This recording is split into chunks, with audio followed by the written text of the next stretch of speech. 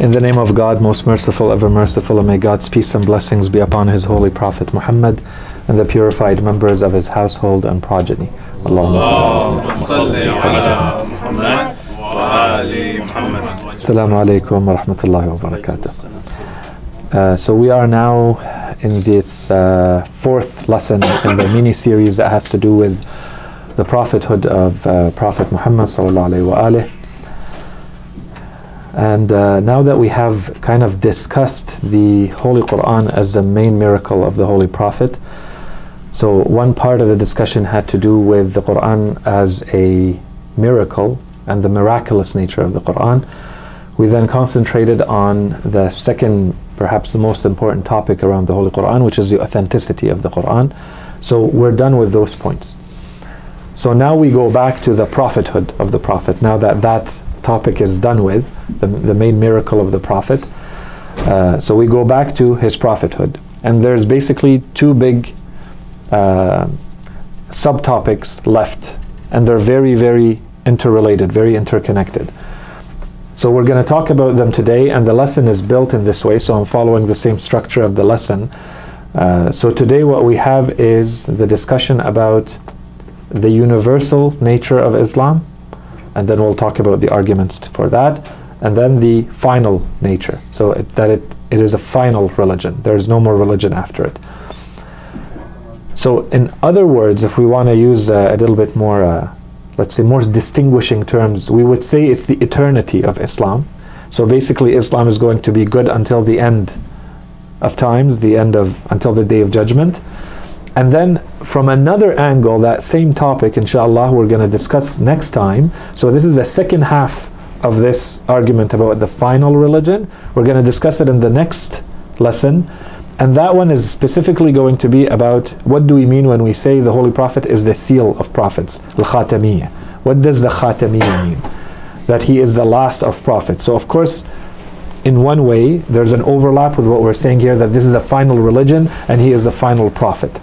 Okay, so half of that topic is going to be addressed today, and the other half is going to be addressed in the next lesson, and we'll finish that one. And I know that we've had a couple of discussions about our religion in previous lessons related to this mini-series that I'm leaving till that lesson.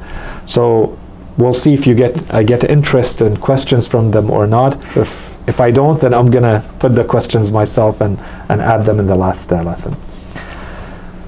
So the overview of this lesson, or the structure of this lesson, is basically a short introduction where he kind of sets the tone for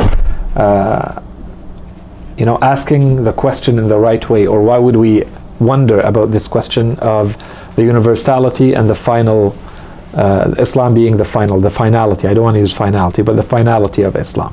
Okay, so Islam as a final religion, or an eternal religion. Once this is done, then we're going to concentrate on establishing the argument for both sides. So part one, first half of the lesson, is going to be what is the argument that this religion is actually a universal religion. And then the second part, and so in this lesson, when we're going to talk about it in a second, the author is really going to concentrate on the Quranic argument, and we'll see why. But we said that when we introduced the topic of prophethood, especially as we moved through it, we said now we're slowly starting to shift, whereas before we were concentrating on only exclusively rational arguments. Now we're starting to slowly move into the scriptural arguments, and now we can, because we now establish that the Quran is authentic and reliable. So it's a valid argument that I can rely on it, right? I can just say, and the Quran says. So the order of the logic of your argument is going to count for a lot, depending on what you're trying to argue, and we'll come back to that in a second. And then the same thing for the finality. So that Islam is the final religion, that it has the eternal character from the time it is revealed until the end of times. And then at the end he adds very quickly I believe three, we'll see, I think three objections to this whole topic of the universality of Islam and Islam being an eternal religion, and he'll answer them quickly. So maybe it'll trigger even more objections in your minds, and then I'm guessing the next time we'll address those. Assalamu alaikum wa rahmatullah. So in the introduction, we are reminded of what we have said until now. So we take bits and pieces of things that we've mostly established, first in general prophethood, and then in specific prophethood. We've clearly established by now that we are expected to believe in all divine prophets, in all of their teachings, in all of their scriptures, in all of their religions. The moment you say that there is a revelation from God and you consider that reliable and authentic, you must believe in it. So, and we've established that rationally. We said that so long as someone is actually sent from God, they meet all the criteria, then they must be believed in. And then when we came to the Holy Prophet, we used that same argumentation, we used the same logic that we put in place, the principles that we put in place in general prophethood, and we applied it to the Holy Prophet, and we established that Islam can be established as being valid, as being authentic, as being genuine religion in the same manner. So we established the prophethood of the Holy Prophet and the validity of the Quran as his main miracle and as scripture. So until now, when we look at all of this, all we've established is, and although the question we've actually touched on it in the past, what someone may say at this point, what someone, there are people coming, what someone may say is, if someone has been sent from God, if there's something that we can consider to be a reliable, valid, genuine scripture, genuine teaching as in a religion, a genuine prophet sent from God, then wouldn't that mean that we can follow any of them, or shouldn't it mean that we follow all of them? And we've already touched on this. We've actually answered this question quickly in the past. So now we have to rebuild on it and then move specifically into Islam. So what we said, and specifically in lesson 29, when we talked about the multiplicity of prophethoods, that we have many religions, many scriptures, many prophets, we said it does not mean that we can follow any of them. And it does not mean that we can follow all of them either. And this is where we talked about the importance of knowing what your duty is. There is a responsibility that touches you. Depending on where you are and when you are living, there is a specific theological or religious duty on you to follow a certain prophet. And this becomes even more evident in the cases where we see that there are multiple prophets living together. I think we may have, for instance, mentioned that Prophet Lut alayhi salam lived at the same time as Prophet Ibrahim. And it's not that there is a big difference, but if you're living with Prophet Lut will tell you, are you to follow him or to go back to Ibrahim? Right? So every people are supposed to fall under their own specific duty, depending on when you are existing and where you are existing. There is a specific duty that is related to you. So we cannot take the rational argument we established to say, the moment we have established that someone is a prophet of God and that they have genuine divine teachings, a scripture and a religion, then we can jump from there to, and therefore we can follow any of them as we choose, and we can follow any of their scriptures as we choose, or we can follow all of them. So I can pick and choose a little bit from here, a little bit from there. That's not how it works. You have to know what is your duty. What does Allah subhanahu wa ta'ala need from you or want from you specifically? You as a person, you as a community, who are you supposed to be following? So when we come to the topic of Islam from there, now the question becomes, okay, so we've established that the Holy Prophet is a prophet sent from God, and that we've established that his scripture is a scripture sent from God, and we've looked at that it's authentic, and that it's miraculous, and that it's valid, and it's the same as it was revealed to him. Someone may say, so why do I need to follow it today? So that could be the person who is not a Muslim, or even the Muslim who's wondering, or the person trying to invite others to Islam. What right do you have to invite someone to your religion if you don't first establish that the duty of people today is to go back to Islam and adhere to Islam? All you've established until now is that he is a prophet like many other prophets, and that he has a scripture like any other scripture. But someone may still say, and I will keep looking, and I may choose to follow him or follow any other prophet. And I may choose, assuming that there are other scriptures that are valid, I may choose this scripture or any other scripture. So where's the issue? So here's where we have to fall into this, finalize the argument and say, what is people's duty today?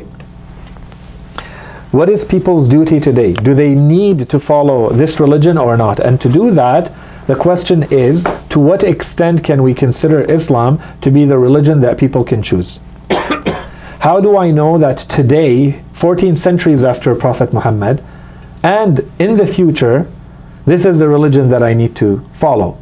When the Holy Prophet was sent not to me, I may be living anywhere in the world, he was sent to a specific community, living at a specific period in time, in a specific location on earth. How does that apply to me? He was sent to the Arabs, he was sent to his family, he was sent to 14 centuries ago. How do I extend that teaching to my life today? Okay, so that's the argument of the universality. And then we're going to touch on the second part. When we said we're going to touch on it, we're not going to finish it today. We're going to see the other aspect of it in the next lesson, and that will be the last lesson in this series, which is, how do I know that if I follow it today, there has not been other religions that have been revealed since, or that will not be revealed in the future? So this is the eternity, or the finality, the final, the nature of Islam being the final religion, the final scripture. Okay? So this is the structure of the lesson. And as we said, now the author is going to establish first the argument that Islam is actually a universal religion. So that's part one. And then the second part of the lesson is establishing that this is the final religion, or slash an eternal religion. So continuing with the introduction, and he doesn't spend a lot of time on this, he mentions it quickly, but I wanted to make sure that it's kept in mind. From a methodology point of view, from someone who wants to use arguments logically and not make those methodological mistakes, notice where we started talking about this topic. We had to establish the existence of God, the necessity of religion, everything that we said in general prophethood. We established the prophethood of Prophet Muhammad. We established the validity, the genuineness, the authenticity, the miraculous nature of the Quran. Now we can talk about, and is Islam universal or not? And is Islam final or not? If those points have not been established first, if there is still doubt about those points need to be put to rest first. You can't just jump into whether it's a universal religion or not. Okay? The second point, and this one he doesn't really dwell on, he mentions it in passing, but this is a point I really want to make sure we understand. This is where you start to see, and this is the importance of the logical sequence, where there's a shortcoming in our reason. You cannot establish with reason alone that a religion is now needed.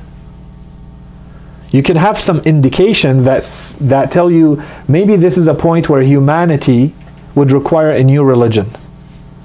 But you will not ever be able to have the full picture and all the criteria that will say we must have a new religion here, or it's very easy after the fact to do. We can rationalize why Allah subhanahu wa ta'ala may have sent a new religion. But looking before it would have been sent, only Allah subhanahu wa ta'ala can say or can decide a new religion is needed at this point in time and to this people. Otherwise, we don't know. We said that this is going to require all the criteria that have to do with individuals and societies collectively and as they unfold in the future. What is humanity going to require in 100 years, in 100 years or 200? I don't know. How is it going to change? I don't know. Is the religion that we have today going to be sufficient for them in the future? I don't know. Allah knows. And that's why He's the only one who can determine when a new religion is going to be required or not. And what we're really talking about, whether a religion is now universal or not, whether a religion is going to be the final one or not, Really, the question is, do we need a new religion or not? And that cannot be established by reason. How do I know that the religion of Prophet Nuh alayhi salam is no longer sufficient for humanity? I can never know. Or that the religion that Prophet Musa alayhi salam was sent with to humanity is now requiring an update. That there are things in it that need to be modified, that need to be complemented or supplemented, so that this is going to be useful in 10 centuries or 30 centuries from now. You can't know that. And that's why here the author says very quickly, because this is something, the universality and the finality of the religion, because we cannot establish it with reason alone, and now we explained why, we're going to heavily rely on the Holy Quran for the rest of the lesson. Okay, and so the rest of the lesson is mainly going to be based on the Quranic argument or the scriptural argument. Now that we've established the validity of the Quran, we can go back to it and see what does it say about the universality of Islam, and what does it say about Islam being the final or eternal religion.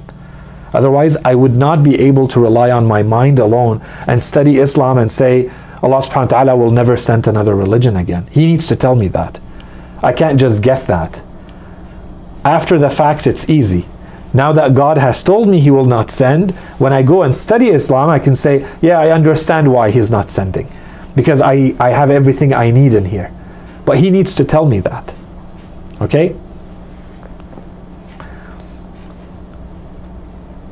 Okay, we can move to the next. Okay. So the first part of the lesson, as we said, is that Islam is a universal religion. So what's the argument for that? If someone wants to say, how do I know that Islam is actually a universal religion? Good for all people. Good for people living today. And not sent for a specific group of people or people living at a certain location or in a certain point in time. How do I know that? First thing is, there is a unanimous consensus, not only within Muslims, but from anyone who studies Islam objectively, that there has been a claim Islam has presented itself to the world from day one as being a universal religion. And we'll come back to the day one part. Because it did not start out as a universal religion.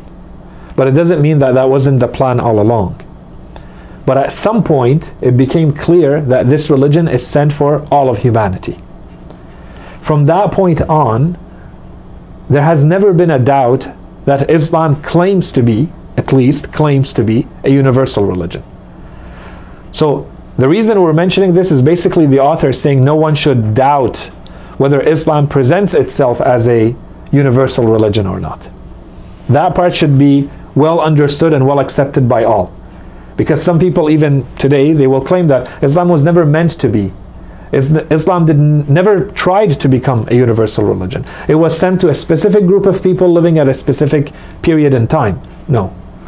Islam presented itself after the initial period of the call of the Holy Prophet, the mission, after that early period where he was sent to his tribe and then to the Arabs living around him, it became a universal call. And we'll talk about that in a second, a little bit later in the lesson. Once it became a universal call, and that happened early enough, since that point on, it's been very clear to all, whether you have accepted the call or not, you know that this call to this religion is also a presentation of itself as being a universal religion. There's a claim within Islam from day one, the moment it became a universal call. From that point on, no one has ever doubted. So no one should come today and say, it never meant to become. No, that's not true. From day one, it was. The claim was that it was going to be a universal religion. Okay? That's first things. The second part is, if we study the life of the Holy Prophet and how he preached, early on, his preaching was very, very limited. It was to people within his own family and his own clan and tribe, and then slowly it expanded to the tribes around, and then slowly but surely it expanded to a much larger sphere, and the Holy Prophet started writing letters to kings and leaders of very big empires, such as Persia and Egypt, and in Africa, and the Romans in Byzantium, and elsewhere. He started writing letters to them, calling them to enter into Islam. If Islam is only to be sent to a specific group of people, let's say the Arabs living around the Holy Prophet, then why would he be inviting all these different nations, which were the great nations? The Arabs were not a great nation yet. These were the great nations of the world, and many of them, mocked the call, because these are the little unknown Arabs living in the desert, and they're calling them and telling them, enter into our religion if you want to live a peaceful life. Who are you and what are you writing to me about? And yet we see from early on the Holy Prophet's call was universal. So he's inviting all of these different civilizations, nations, empires early on to enter into religion. So again, this is a second argument to clearly establish that the call from the beginning was a universal call. Okay? And here I just added this from this is a book that if you can read Arabic, it would be an excellent book for anyone to go and study. There are now attempts to start showing some of these writings to the world. I've seen a few of them, but not in this way. So the only book that I'm aware of that has done this in a very scholarly way is The Covenants of the Prophet ﷺ by a professor right now, and the book is very well known, Professor Andrew Morrow. He's been promoting his book, and it's going very well. It's an amazing book where he's taken some of the treaties of the Holy Prophet with Christians and other people living in his time to show the nature of those treaties and basically the philosophy of Islam from those treaties. But here we want to talk a little bit more specifically about the call to enter into this religion. Those treaties, and that's why I wanted to talk about another book, but to my knowledge I'm not aware of any English books that specifically address this. The book is called Makatib al-Nabi sallallahu alayhi wa Makatib al-Rasul or Makatib al-Nabi, Sheikh Ali Ahmadi al-Mayanji. It's 4 volumes. And he's tried to collect in there all the actual letters, treaties, things written by the Holy Prophet himself and sent to different leaders, companions, some of them, but the majority of them are to leaders of tribes or leader of the world. Okay, so here I just wrote a couple of them, that if he had a heading in there where he mentions that there are at least 50 letters sent to some of the big leaders of his time, and he basically gives the reference to them, so that's about 50 of them. And then he mentions another 80 treaties written to people to talk about either their peace treaties or explaining different things. So these are just general letters, let's say, from the Holy Prophet to someone else. And then he goes into more detail in the other volume, the next volume. He actually gives the text for 30 or maybe 32, 31 or 32 of them. He actually gives the text that was sent from the Holy Prophet to the emperor in Byzantium or Persia or Egypt. And then this is where you actually see what the Holy Prophet is saying. So it's not 1 or 2 or 3 or 5. These are dozens of letters sent from the Holy Prophet to the people at that time who were considered the leaders of the world. And we don't know how many more there might have been. These are the ones that we have today. We have the text, the integral text of those, and we see that the Holy Prophet is basically making his call very universal. He's sending them to all the big leaders of the world at that time. So no one can come back and say the Holy Prophet's call was not universal. Okay? And then, keeping all of this in mind, the author goes over this very, very quickly, but we detailed it a little bit more. So he says, even with those, let's put that aside. Now let's look at the Holy Quran itself. So yes, everybody should be unanimous about the fact that Islam's call was universal from the beginning. There's no doubt about that. 2, if we look at the manner in which the Holy Prophet preached and taught his religion, there was a universal dimension to it, and one of the best examples of it are these letters that the Holy Prophet sent. And 3, and most importantly, that's the main argument, what does the Quran itself say about itself and about Islam? So here, again, we're not going to repeat. We've already established that the Quran is authentic. And most importantly, we now know that if we want to know the true teachings of Islam, before I go to someone's opinion, before I even go to the narrations, with all the issues that we have with narrations, let's see what the Quran clearly says about it first. So here we have a few categories. One category of the verses is simply the manner in which the Holy Quran addresses people. When it wants to talk about a specific teaching of Islam, it addresses clearly, it targets an audience. The Holy Quran is very clear with that. At times it says, it talks about women and it addresses them. At times it talks about the wives of the Holy Prophet. At times it talks about directly to, O you who have believed. So every teaching, every message, every communication has a very targeted audience. And yet within there, we also find in many teachings and many messages of the Holy Quran that the targeted audience is humankind. So here we have a few examples of these. We have some verses that talk to humankind in general. It says, O humankind, Ya ayyuhan nas, all of you. We have other verses, and of course there's a reason why sometimes it says nas. We're not going to go into the tafsir now, but something to keep in mind. The Holy Quran doesn't randomly say here, Ya bani Adam, so O children of Adam. But again, it's a universal call, except that the nature of the topic requires that you are reminded that you are the sons of Adam, because it talks about Satan and it talks about, okay? And then that this is a guidance. So some verses just specifically, generically or generally, they talk to humankind. And then some verses, they add a component that this is your guidance as humanity. It's not just we're talking to you, so you're all being addressed in general. No, here you're being addressed specifically for your guidance, for your spiritual salvation. And then there is, I'll come back to the rest. So some verses that speak directly to human beings in general. O humankind, indeed we created you from a male and a female and made you nations and tribes that you may recognize one another. The very famous verse in Surah Al-Hujurat. Indeed, the noblest of you before Allah is the most God-wary. Very general. It gives you a philosophy of Islam. There is not a lot of ordering and commanding and teaching here, but it also gives you the general principles of this religion. Okay? And the general principles are being given to all of humanity. Another verse, O humankind, worship your Lord. Now we have an order.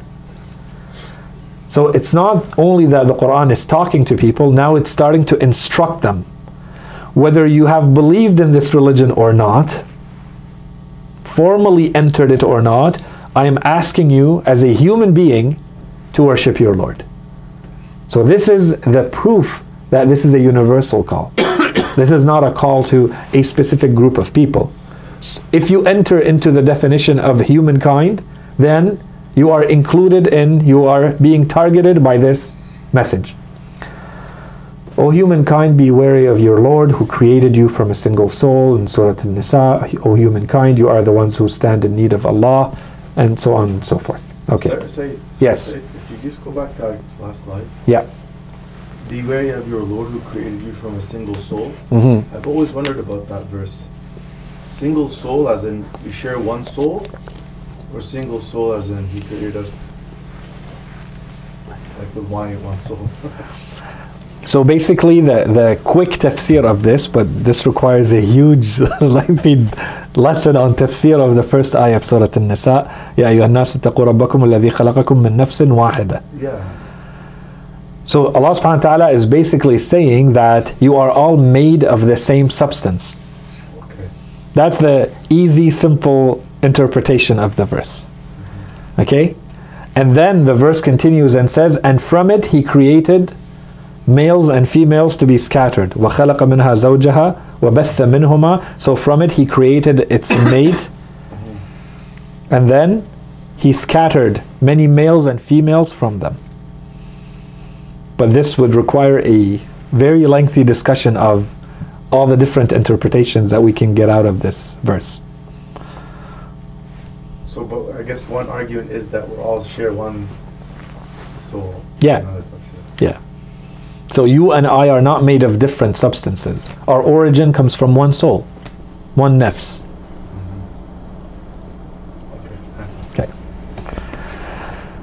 Other verses, these ones are the ones that say, O children of Adam.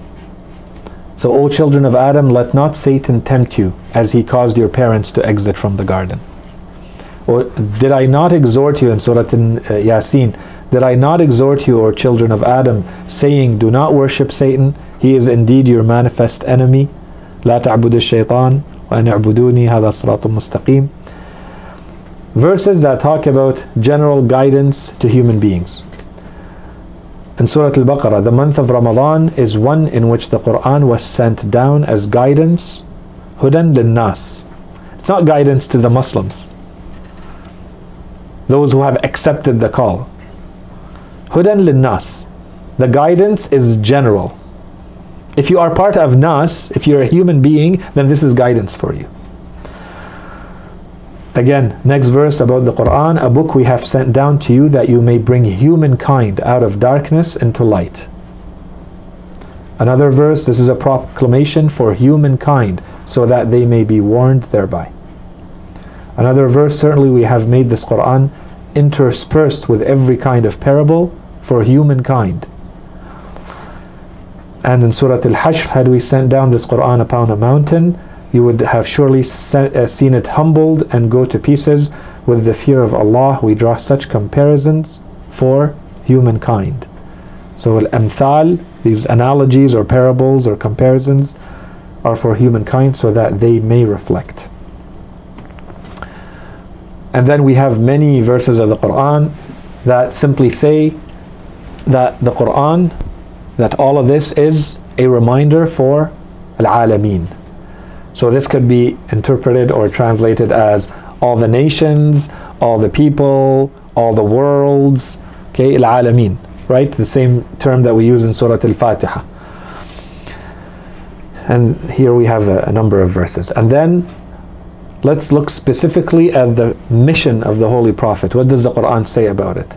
Was he sent with a prophetic mission to all people? So now we looked at the Quran itself. We looked at the general teachings. Now let's look at the mission of the Holy Prophet in being sent with this religion to people. Is he sent to all people or only a group?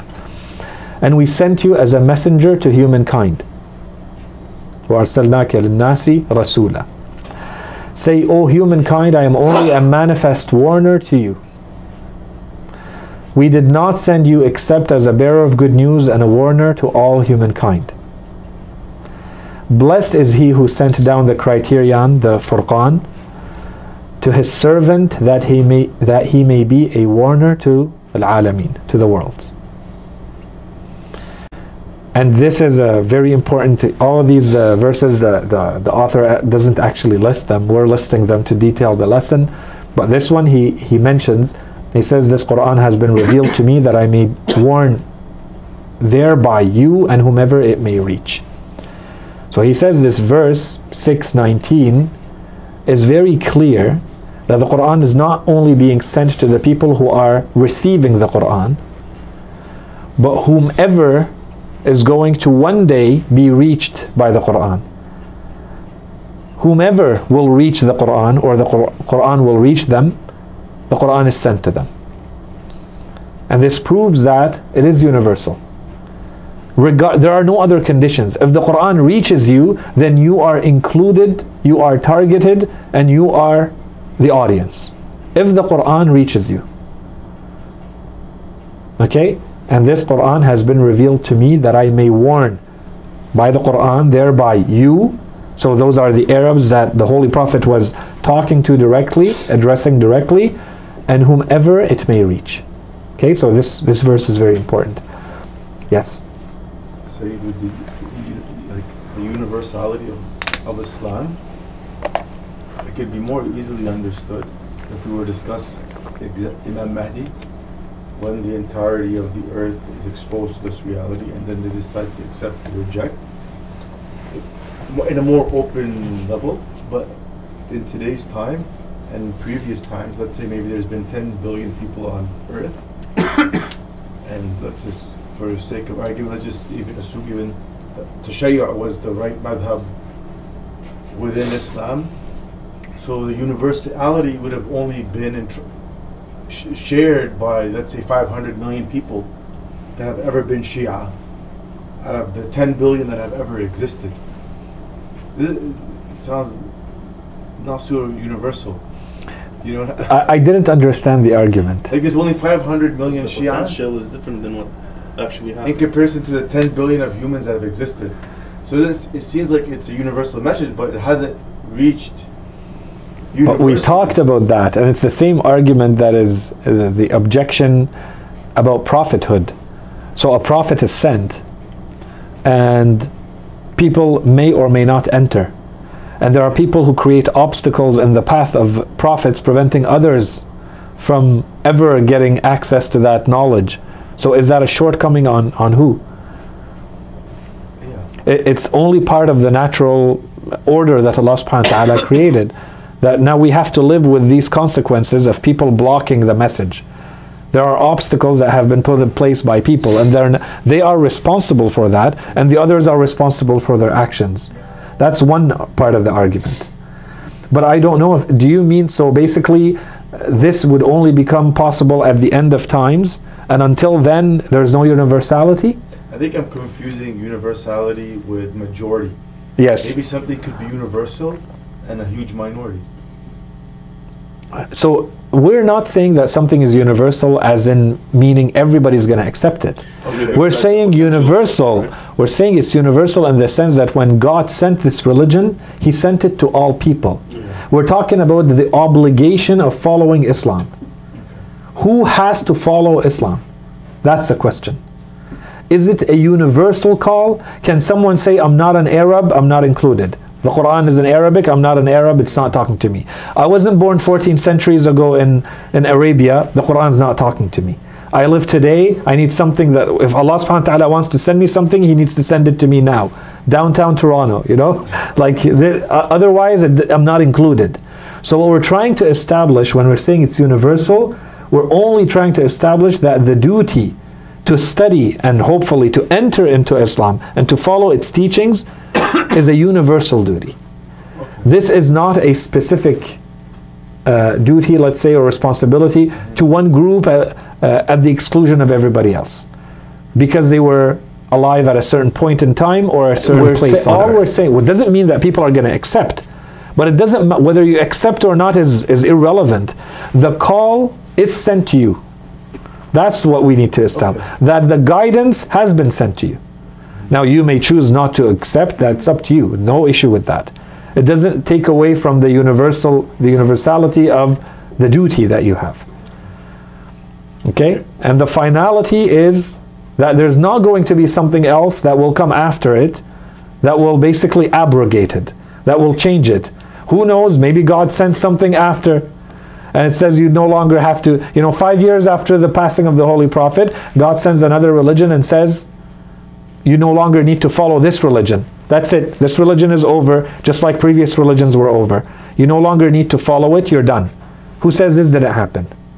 So we need both of these to say, and therefore the call to Islam, the invitation from Islam, is still as valid today as it was 14 centuries ago. That's all we're trying to say. Okay, sensei. Okay? Because we have 15 minutes, so yeah. Let's keep the question till the end. Okay. So the prophetic mission. I think we finished all of these. So let's go back to the end. I'm going to keep it to the people of the book.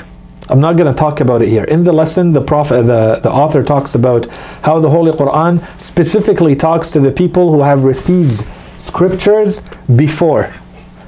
So it addresses them, so that no one can come back and say, well, they have their own book and they get to choose whether they enter into Islam or not. Okay? I'm keeping that till the end for a specific reason, to answer an objection. To summarize all of this, there are verses in the Quran, more than one, that clearly state that Allah subhanahu wa ta'ala is sending this religion so that He elevates it over all religions. And if we wanted to go in depth in the tafsir of that, then we would include everything we've already said. So everything that has to do with universality would be included in there. Would be included in Allah subhanahu wa ta'ala's, once we've established the authenticity of the Quran, that it's valid, that this is the Quran sent from God, then God tells you that I am sending this religion to you, this scripture to you, all these teachings to you, to elevate them over every other scripture, over every other set of teachings, over every other religion. Then who can come back and say, this is not universal? And this is not only universal in, let's say, to all religions, but it's also universal, and this is the second point, the same wording and the same verses that talk about the elevation over everything else will be used for the finality, which is what we're going to do now. So this is our transition. So this is not only going to be elevated over everything else now, at the moment of revelation, and in the future, but until the end of times. And this is the link to your question. And I thought this is where you were going, and we're going to talk about it. So the finality, again, not in the same order in the book, but to make it a little bit clearer. First thing is, just like there is a unanimous acceptance that Islam is a universal call, there is also a unanimity that Islam is a final religion. No one has ever doubted that. Now you may say it's true or it's not true, but the claim that Islam presents itself as a final religion has been clear from day one. So already no one should be doubting that part. Okay? The second thing is, all the verses of the Quran that we saw and every other verse in the Quran, nowhere do we see any exclusion from the Quran about, or any limitations in the teachings of the Quran, let's say in time, temporal limitations. That this is only going to be valid for, I don't know, the people living in this time. There's not a hint or an indication that there's anything specific about the temporality of Islam. That this is only going to be temporary. Nothing in the Quran like that. So this is more the negative argument. Okay? When we look, we don't see anything there that says the Quran and its teachings or this religion are limited in time. The third is the verses of the Quran that actually talk about this, just like we had in the verses about universality, are very clear that this is going to be the final religion. This is going to be the religion that will remain valid and that will remain in effect, just like Allah remains in effect or not. It remains in effect until the end of times. Some verses, it is He who has sent His messenger with the guidance and the religion of truth, that He may make it prevail over all religions, though the polytheists should detest it. And the wording in the other verses differs slightly, but the message is the exact same. Another verse or two verses of the Quran, it is an unassailable scripture.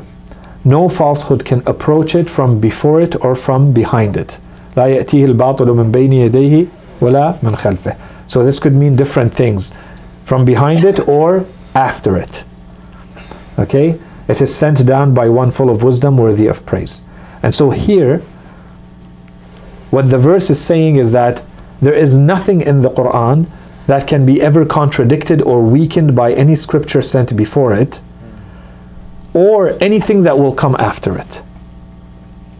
Basically saying that it remains in effect forever. Okay, so the author concentrates on this verse. لا يأتيه الباطل من بين يديه ولا من خلفه. How does that have to do with other religions? ولا من خلفه. Oh, okay. So it means that there is nothing in it that will ever change. Oh. It's all truth. There is no batil. There is no place to batil in it.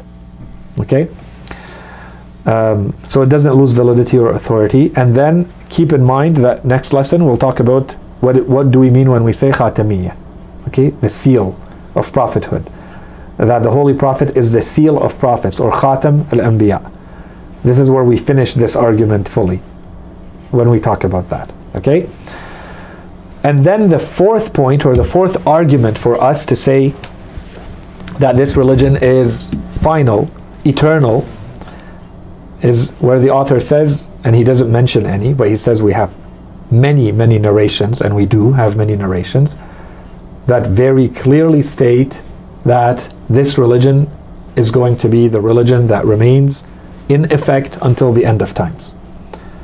And so the very famous one is whatever has been made halal, licit to Muhammad, will remain licit until the day of judgment. Halal Muhammadin halal ila yawm al-qiyamah. Wa haramuhu haramun ila yawm al-qiyamah. This has been mentioned in different wordings and in different shapes and forms in multiple narrations. And then the spirit of that is also in many other narrations. So that topic should be very clear, unanimous, accepted, and very well supported by the Holy Quran and the narrations. Okay, now the objections, the main objections. And so the author lumps them together very quickly in one paragraph, all the objections, and all the answers are in a couple of paragraphs. So we're splitting them in the right order. The first objection is there are people who will look at the Quran, specific verses of the Quran, and they will say the Quran tells the Prophet to call only certain people to his religion. So for instance, وَأَنذَرْ عَشِيرَتَكَ الْأَقْرَبِينَ, call those of your tribe or your clan who are the closest to you, call them to religion. Other verses of the Quran, they talk about the Arabs living in Mecca, specifically al-Qura. It says, so that you may warn the mother of cities and those around it. And we have two verses in the Quran specifically talking about that. We have other verses of the Quran that talk about this group, these specific Arabs. So it says that you may warn a people to whom there did not come a warner before you. Okay, but there are people who had a warner before. So he's not sent to them. Because this verse says he's only sent to the people that have never had a warner. So if you're a Christian, if you're a Jew, it doesn't apply to you. He's not sent to you. Okay? So there are people who will look at these verses of the Quran and say, and therefore he was sent to specific people. He's not sent to all people. And then of course, some people will say that, yes, there are verses in the Quran that may give the impression that it's a universal call, that everybody's included in the call of the Quran. But the truth is, these verses tell us the specifics. So these are the only people that the Quran was really sent to. They call it in Arabic takhsis. Okay, so you say something very general, but then what are the exceptions and how it applies specifically is explained elsewhere. So we have that in fiqh, we have that in just the manner in which we talk as human beings, and we'll give an example to that. So this is the main first objection. The call is not actually universal, and there are proofs in the Quran that it is not a universal call. The answers to that.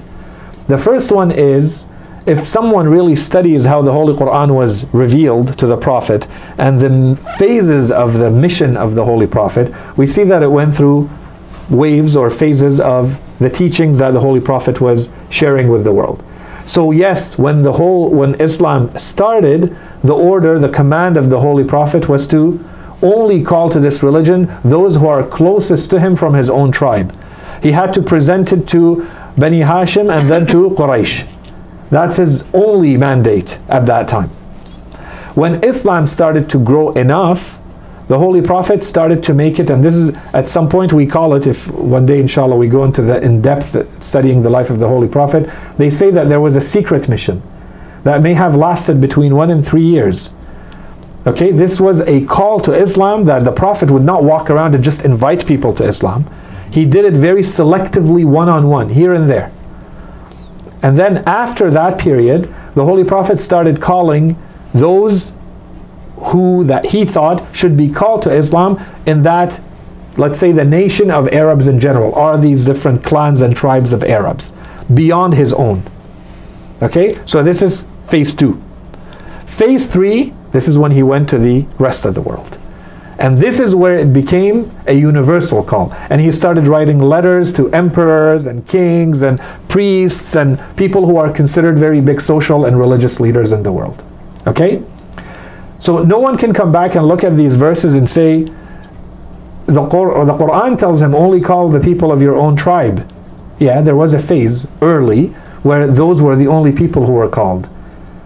But Islam did not stop there. It continued to expand, and as it grew, Allah subhanahu wa ta'ala would tell the Prophet when it was time to move to the next phase. And at the end, by the time he passed away, he had reached the phase where this had become a universal call to humanity.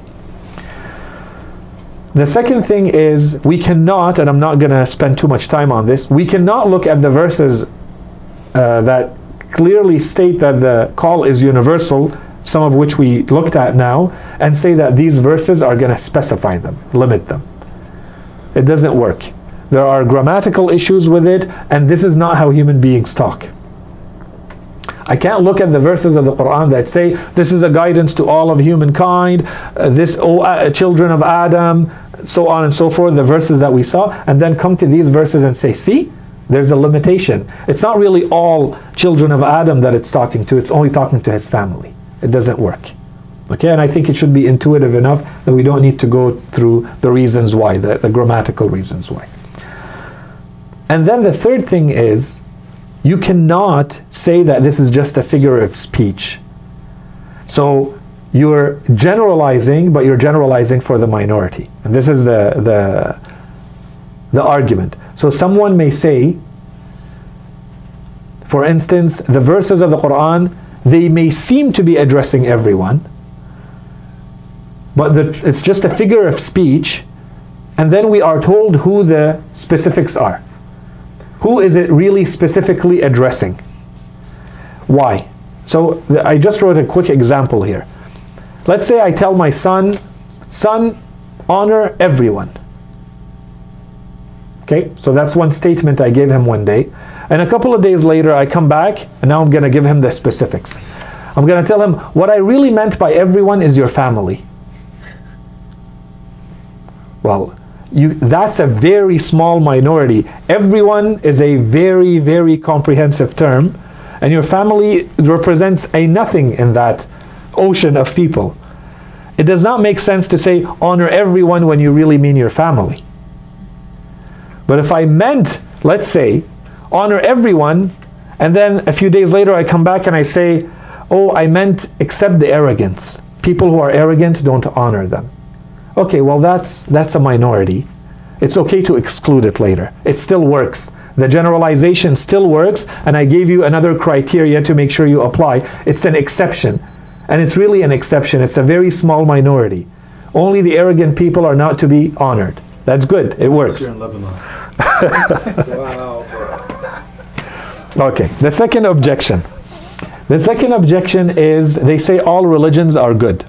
So we look at the verses of the Quran, we look at Islam in general, and we say that Islam says anyone who follows any religion is going to enter paradise, and Allah subhanahu wa ta'ala will make sure that they are going to have a happy life and a happy afterlife.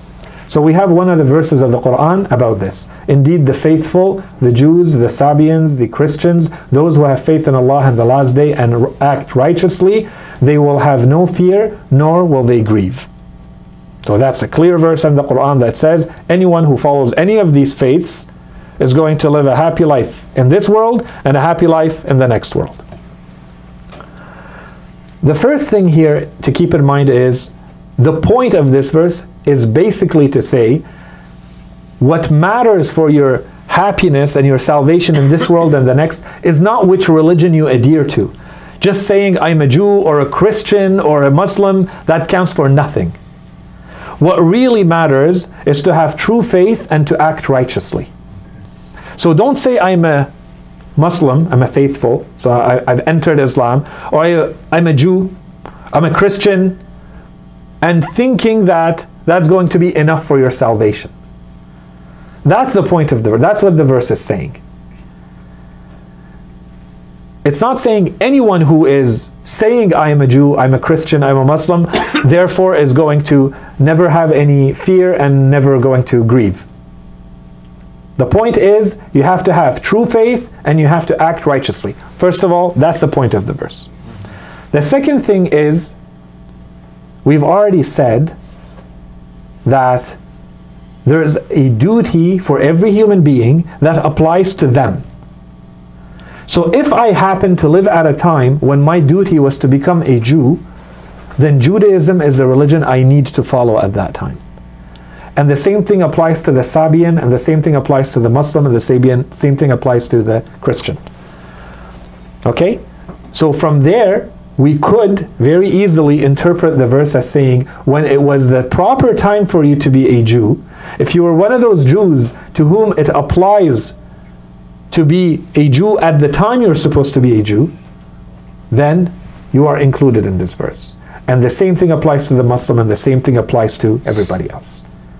Okay? So it's not a carte blanche, free-for-all that you may choose whichever one of these religions. Otherwise it would contradict everything else we just said. Right? And then keep it in mind, what is the duty today? So someone may say, okay, fine, so what's my duty today? So keep that in mind, we're going to answer that, especially for the Jews and Christians. The last argument, the last objection, is that they say in Islamic law, there's a very clear distinction between people who are atheists and polytheists, on the one side, and people who are Ahl al-Kitab. Right? So Ahl al-Kitab, you are to be as much as possible in common with them, in unity with them, be close to them, don't be at war, don't create fights, try to be living peacefully, coexisting, and so on and so forth. Like there's a very strong encouragement for that. And the laws that apply to these different communities in a real Islamic state are also different, right? So if you're living on Islamic land, but you don't want to enter Islam, but you do have a sacred book that you're following, then you don't have to pay the Islamic taxes. You don't pay khums, you don't pay zakah, but you pay another tax that applies to you because you're not paying those, so that you continue to live in that land, okay? So when they look at that, they say, how can you say that all of them are in the same boat? They're not all in the same boat. You can't say that the atheist and the polytheist and Ahl al-Kitab, any book that they may have, are all the same. Because they're all non-Muslims, therefore they're all the same. Right? So we're saying you have to be a Muslim. They're saying, well, Islam actually distinguishes. It says, I respect you if you have your own holy book. The call does not include you. You can remain and keep your religion in place. No need to enter Islam. That's the objection. So we're saying, no, that's not what Islam said. Okay? The answer. The first and the bottom line is, this does not necessarily mean that Islam is saying your faith is accepted, your creed is accepted. Islam does not want to create bloodshed and problems and fitna and war and where it is not needed. There should be enough commonality for people who believe in sacred books to live peacefully in a way that does not contradict and go against the basic values and the basic principles of anyone who follows any of these scriptures. So social life is possible without betrayal and without hypocrisy and without social issues. So there is no need for this world to work as it's supposed to create fights where we don't need to. This is very different from saying, this is very practical, social, political reasons, very different from saying, therefore they're all the same. All Ahl al-Kitab, including Muslims, they're all the same. And those who don't have a book, they're all the same. No, no, no. We're not talking about whether your faith is valid or not. That's a separate topic. Now we're talking about a social system that works, where you can actually apply and live by all the principles, and they can live by their principles, and there are no issues. You can actually establish that kind of world, and there are no issues. That's all it's talking about. So this is very practical. It's not talking about whether your faith is accepted or not. That's between you and God. The verses are not talking about this. Okay? And whether your faith is accepted or not, we'll see in a second. And then the second thing is, and this is the link to your question, the second thing is, the Quran made it clear that at the end, the point of all of this revelation is that at the end, it's almost like a divine promise, so that it may prevail over all religions. Has it prevailed over all religions? Not really. So this is where, if you combine it with the Shia narrative, this is where you get that this has not happened yet. And it will happen. When it will happen, when Imam al-Mahdi Ajallah Farajah reappears, then we will see what that verse really means. When we will see what is supposed to be the end of history, what is supposed to prevail? Does it actually prevail or not? Did Allah subhanahu wa ta'ala create an order in which His religion does prevail in the end like He intended or not? Yeah. I'm sure it's connected. This verse of the Quran that and the followers of truth are always few. So at the same time it discusses universality, but at the same time it does, but again I would say make sure you don't combine or don't confuse between how many people enter. Yeah, that's not the issue. Yeah. Those are thankful are few. Yes. Etc. Etc. Yeah. Okay. So The same as yeah. So the last question we have with this is, so what is the duty of the others? So if we said there is Islam and there are the others, and we're saying it's not as simple as saying Islam, yes, it does distinguish between the atheists and polytheists, because it's basically saying there is absolutely no common ground between you and them. Where it really matters, the only common ground you have is with the people who have a sacred book. And with the others, there's absolutely no common ground here. So what about those who have the sacred book?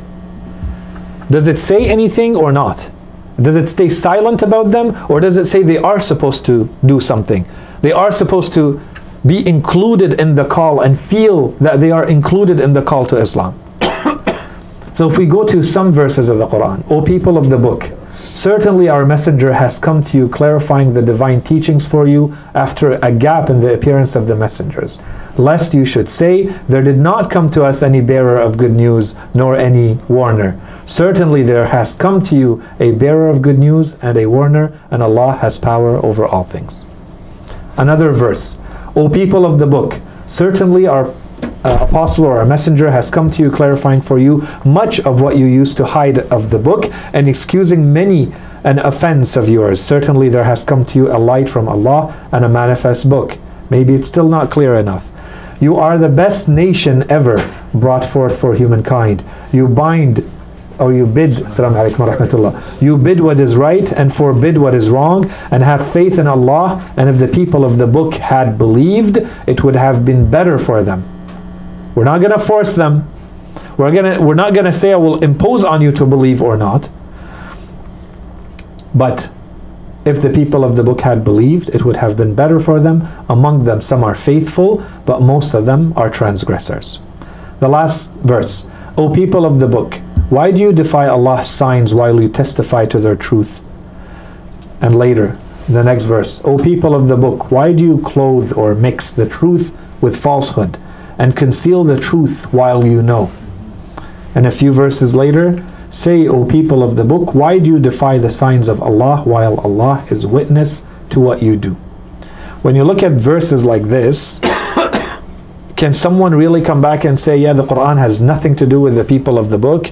It's telling them, keep your scripture and keep your religion and keep your faith. You're not included in the mission. Or is it telling them, you need to enter into this religion as well, but we're not going to force you, because we think there is already enough common between us, okay? So I hope that part is clear, and then we will talk inshallah in the next lesson about what do we mean when we say the Holy Prophet is the seal of prophets, and this topic of finality or finalizing the chain of prophethood and messengers. وصلى الله على سيدنا محمد وعلى آله الطيبين الطاهرين.